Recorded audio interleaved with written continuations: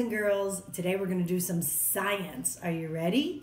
We're going to do magic water and make a rainbow with some M&Ms. Are you ready? All right, so we need a plate, some magic water, and our M&Ms. Okay, we're going to make them go around the plate.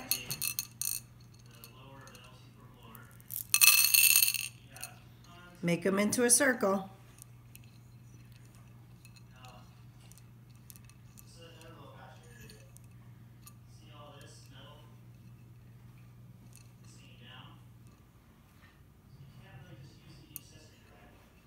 Okay, now we're going to take a little bit of water, just enough to cover the M&Ms.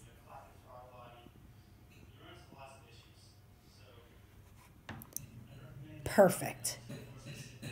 All right, let's see what happens.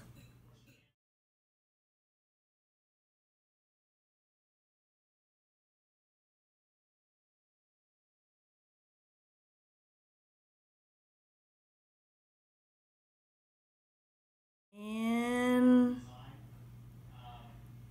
done. Very pretty. Good job, boys and girls.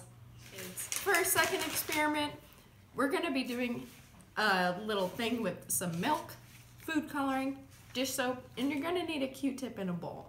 We already have the milk in the bowl. You just need to fill it up a little bit. We're going to start by putting the food coloring in right in the center.